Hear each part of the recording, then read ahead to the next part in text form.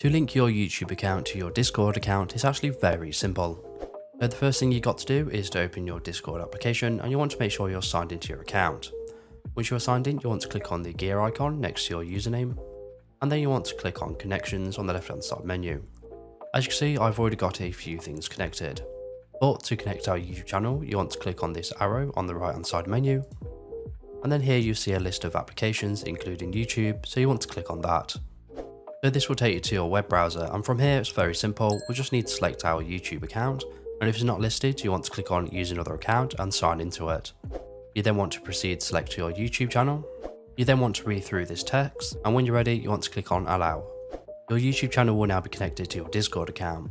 So if we close out of our browser and go back to our Discord, we can then scroll down slightly, and here you'll see YouTube at the very bottom, where you can toggle your profile on and off.